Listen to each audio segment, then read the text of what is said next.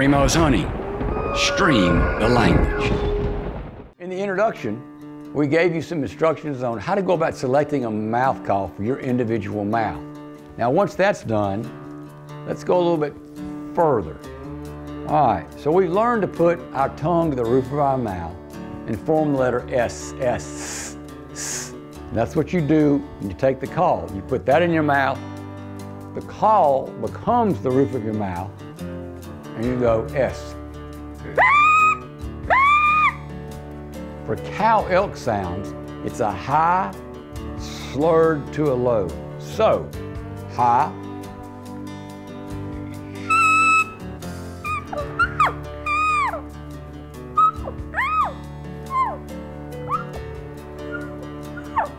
so what you're going to do is press, get that high note, and loosen your tongue to get the second note.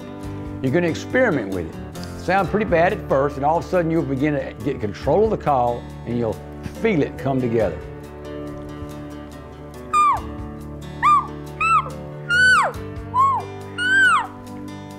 Chirp being a very short-noted, high-pitched.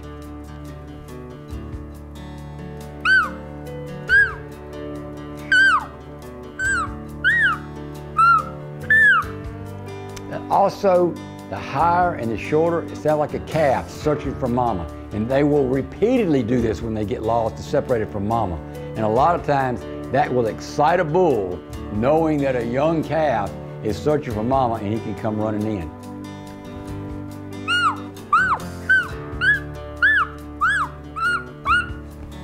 And then you've got the mew. The longer, the louder.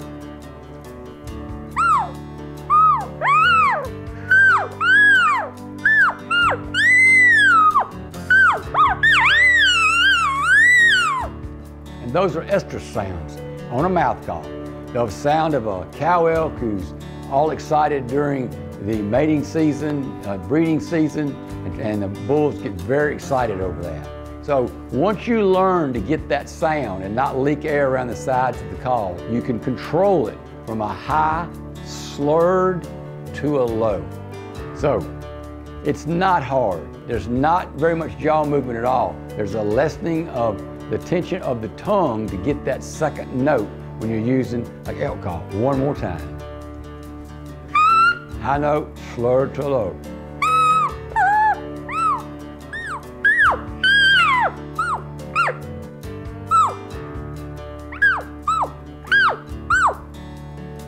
Hope this helps you get on your way to using a mouth call for calling elk.